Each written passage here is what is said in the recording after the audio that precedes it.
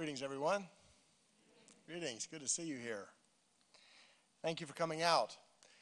I'd like to begin with very warm thanks to Brian. Brian, where are you? There he is back there. Brian has done a lot to make this happen. Also, thanks to Anna for that generous introduction. And I'd say we should also give a round of applause to the staff of this museum, which keeps America's maritime heritage alive.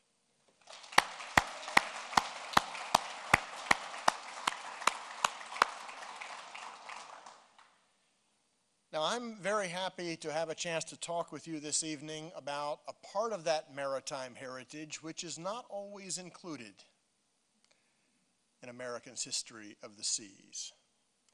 I want to talk to you about this book that I've written, The Amistad Rebellion. And I want to begin just by reminding everybody what happened in that story, okay? Just let me summarize what happened.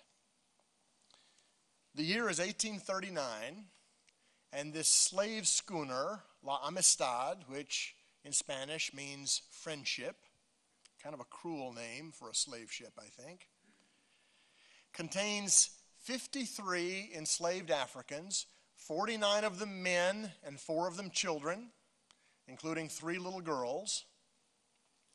They are being carried from Havana to another part of Cuba where the sugar plantation system is just exploding.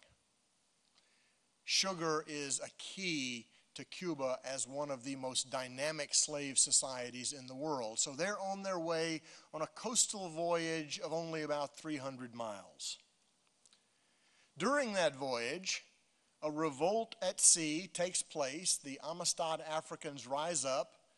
They kill a member of the crew of the Amistad, and then they kill the captain, a man named Ramon Ferrer. They take control of the ship with the idea of sailing back to their African homeland, which is Sierra Leone. They all come from southern Sierra Leone. They keep 2 of the Cubans alive. These were actually their so-called owners, Jose Ruiz and Pedro Montes. It turns out Montes had been a ship captain, so he knew navigation.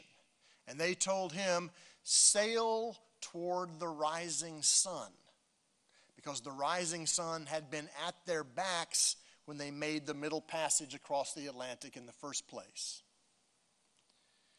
Well, Montes was a very clever man. During the day, he did sail to the east as he was instructed, but he kept the sails loose and flapping in the wind so as not to make too much progress. And then at night, he reversed course and headed back towards the Caribbean and the North American coast in the hope that he would be discovered, that they would be captured, and that he and his fellow Cuban slave owner would be saved. So he tricked the Amistad Africans. Eventually, they saw that lacking food and water, they were not going to be able to make a long voyage. And so it was asked by Montes, do you want me to take you to a free country? And they said, what free country is this? That free country is the United States. Well, we're talking about one of the leading slave societies in the world in 1839. Not exactly a free country. But to make a long story short, the Africans actually sailed the vessel all the way up to the northern end of Long Island, where they were taken by a U.S. Navy ship, carried to New London, Connecticut, and thrown in jail, charged with murder and piracy. Now, as soon as word got out that these Africans had come ashore, abolitionists from up and down the eastern coast flocked to the jail to try to assist them, thinking that this cause might help them to advance their struggle against the institution of slavery. Well, a long legal battle took place. For 19 months, the Amistad Africans were in jail. They did receive support from no less a person than John Quincy Adams, the former president, at that time congressman, who represented the 36 survivors before the United States Supreme Court and won a dramatic victory, declaring them illegally enslaved and therefore free, and enabling them to return to their native land, which they did 8 months later.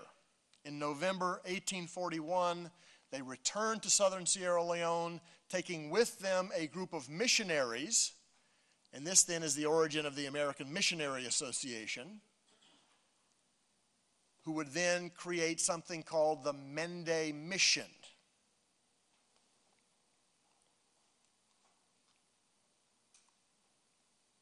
Here we have an image of the ship itself, the Amistad, and the moment that it depicts is the meeting with a group of white hunters on that northern end of Long Island. You can actually see them here.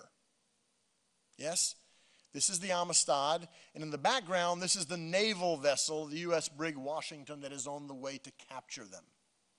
This was probably produced by an abolitionist artist sometime after the actual voyage. So what we have here is a very important case in the struggle against slavery, important because it was a victory. This kind of thing was not common.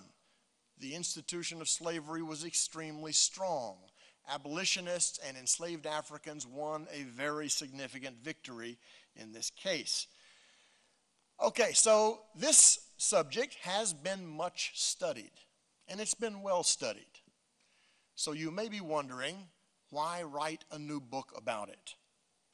Well, my interest in this particular case grew out of the previous book that I wrote, entitled The Slave Ship, A Human History. This was published in 2007. This was a pretty gruesome subject to study, I want to tell you. Very painful to see what was done to so many millions of Africans in the pursuit of profits. The terror that was crucial to the management of people on board these vessels. I really had to live with this for several years while writing this book. And as I studied the slave ship, what I found was that there were a great many rebellions that rose up under the most extreme circumstances. It was really quite inspiring to see that the enslaved people kept fighting back no matter what, even when they had almost no chance of success. Many rebellions, very few successful rebellions. So in the back of my mind is the Amistad case. Why was this one successful? I really wanted to know. This was an extraordinary counterpoint to a gruesome history, and it captured my imagination. So I began to read all of the work about the Amistad.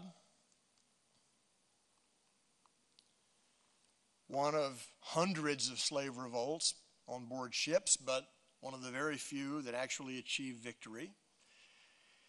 And what I found bothered me in this sense. There was very good scholarship on the case, but it was almost all about the legal struggle. Very few people had actually studied the revolt. Very few people had actually wondered why it was successful in the first place. So it seemed to me that something important had been lost. It also seemed to me that in the process, the real heroes of the case, by that I mean the Africans who risked their lives to gain freedom, had been pushed aside, and that politicians and judges and abolitionists had become the main players in the story. John Quincy Adams, featured here, is, I think, a kind of iconic hero of the Amistad case. And I must tell you, he played an extremely important role.